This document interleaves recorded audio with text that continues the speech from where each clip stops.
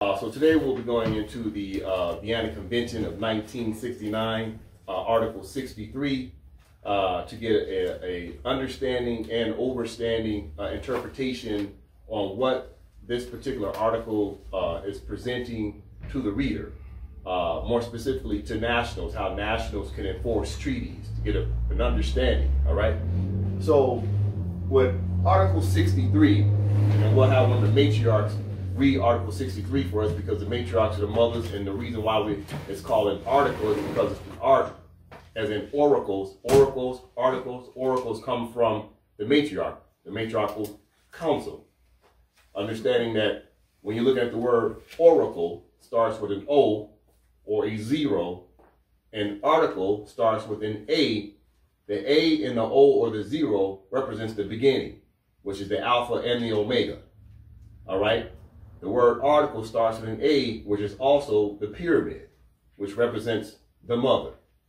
Okay? So therefore, we must understand that when we're reading articles, these are commands from the mother, not the patriarch. This is the patriarchs who then go out and carry out these orders from the matriarchs.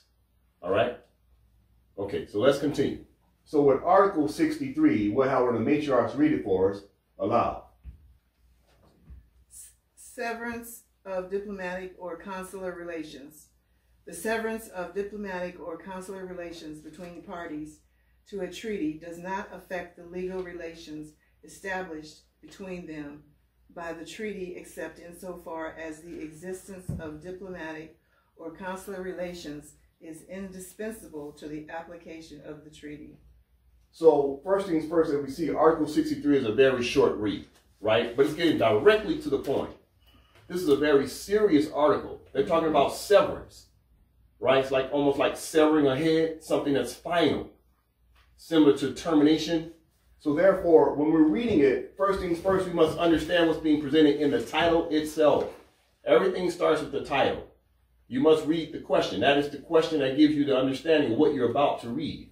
So it's a severance of diplomatic or consular relations. But let's break down really what it's saying. It's saying severance of diplomatic relations or severance of consular relations. All of these things are what they're talking about is two different things right now. Diplomatic relations is when you're dealing with mediation and arbitration. You're trying to come to a settlement based upon a dispute, a conflict, a defect, something that's going on. Your consular relations is using your consul as representation to talk about the affairs of whatever the defect is, as well as consular can now go into a consular court status as well. So your consul, from a connotative linguistics, is your attorneys, your lawyers. From a denotative linguistics, you're talking about your ministers, your consul, your ambassadors. These are people who are heads of state that have been voted in by the people or appointed by the heads of state that have been voted in through their government. So therefore, those Moors who are acting in a capacity that do not have a government, technically the Vienna Convention does not apply to them. So therefore, in this scenario here, in order to be a diplomat, that means you're affiliated with a government. What type of a government? Abstract government? No. A government that's been fully ratified by its people, for its people, with a constitution, a seal, and a trust. So therefore, the Vienna Convention is only for those who are enforcing a government, along with this flag. Do you have a provincial flag for your geographical latitude, longitude area of your land? All right, so let's continue on. Oh, but most importantly, consular court. When diplomatic affairs fall apart, you must understand, what are they using as a discussion? They're using the treaty, as well as a constitution. They're using the two as a binary opportunity to talk about each national's side of the equation as it relates as parties to a contract.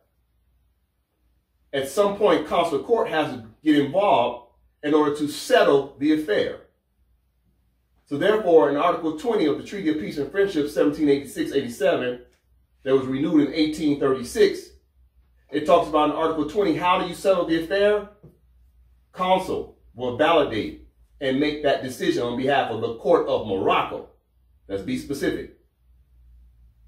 When the Treaty of Peace and Friendship was signed by Sidi Muhammad in 1786, it was ratified in the Congress of the United States of America in 1787. But before they ratified in the United States of America, you must understand that in Morocco, the court of Morocco, the land, is where it was originally established by the sovereigns. Only a sovereign can establish a treaty.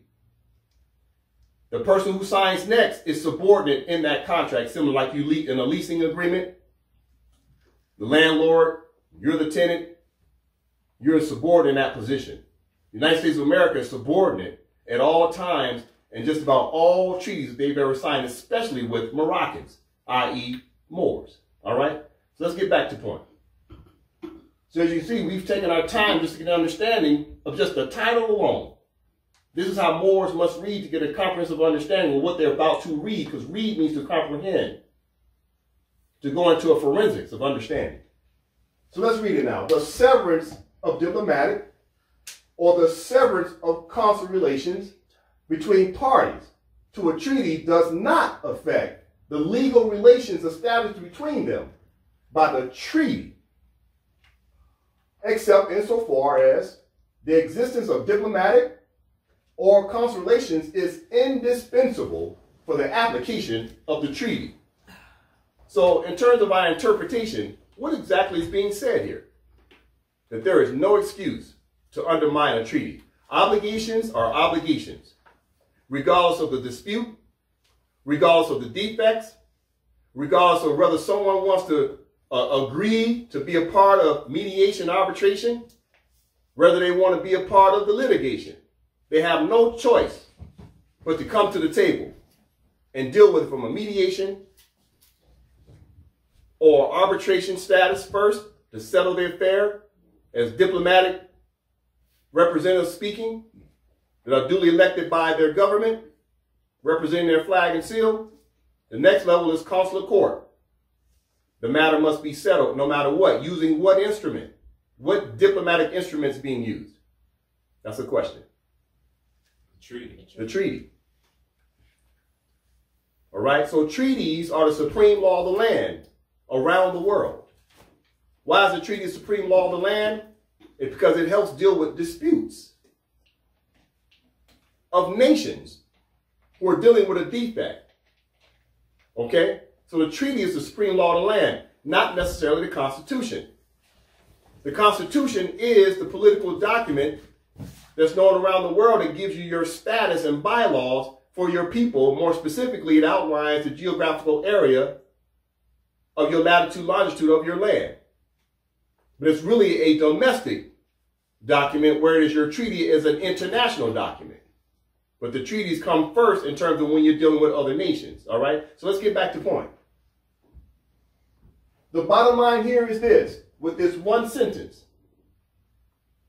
Treaties are indispensable, or should I say not indispensable. Treaties are not indispensable, which means you can't throw them in the trash, you can't dismiss them, you can't undermine them, you can't put them on pause, they cannot be supervened as a dispute. When you can't come to a settlement, even though you utilize the treaty, next step up from there is go directly in the consular court.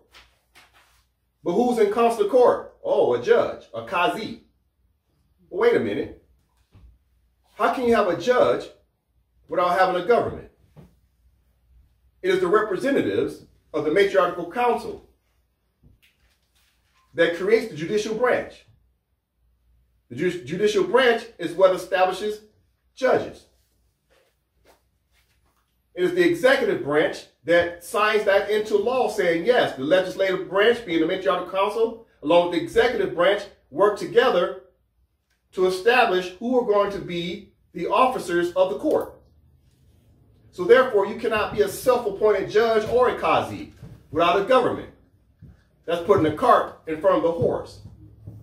You must establish your government first in order to have a judge, a legitimate, competent, impartial judge on behalf of consular court. All right. So therefore, if consular court is next, who gave the judge, the qazi, the status, the importance of maintaining justice? It was the matriarch. I wear this black fez as a semblance of justice. It's not a self-appointed black fez to represent myself at the qazi. The mothers gave me this fez to represent justice, to be the justice out of the 5 points of light. Love, peace, truth, freedom, and then justice. I'm the justice. But the justice is not self-appointed. I represent the mothers. So therefore, in Article 63, even though it's one sentence, you must understand at the end of the day, treaties are enforced, there must be mediation or arbitration, then consular court, and the consular court of Morocco makes the final decision.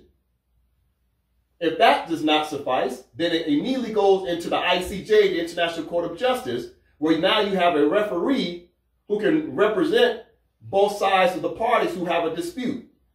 So therefore, if we go to ICJ, maybe the judge might be from a different country who's impartial to the two parties who have a dispute.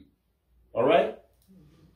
So keeping in mind that the United States of America nor the United States as a standalone name corporation, none of them have jurisdiction at the land or in the land of Morocco. They relinquished jurisdiction in 1956 because they lost their court battle against France, in which France is in a position where they're the most favored nation to protect the subjects of Morocco. Okay? And that was in 1952 through the ICJ. All right? They lost that court battle in international court. So the United States Corporation or the United States of America has jurisdiction in the land or at the land of Morocco. So automatically, Moors have the superior position of allodial status, because that's what the treaty says, as well as the United States put on the record that they do not have jurisdiction at the land of Morocco or in the land of Morocco. Got it? All right. So now that we've gone into Article 63, we'll go ahead and end there. So hopefully everybody has a basic understanding of that one sentence. Okay?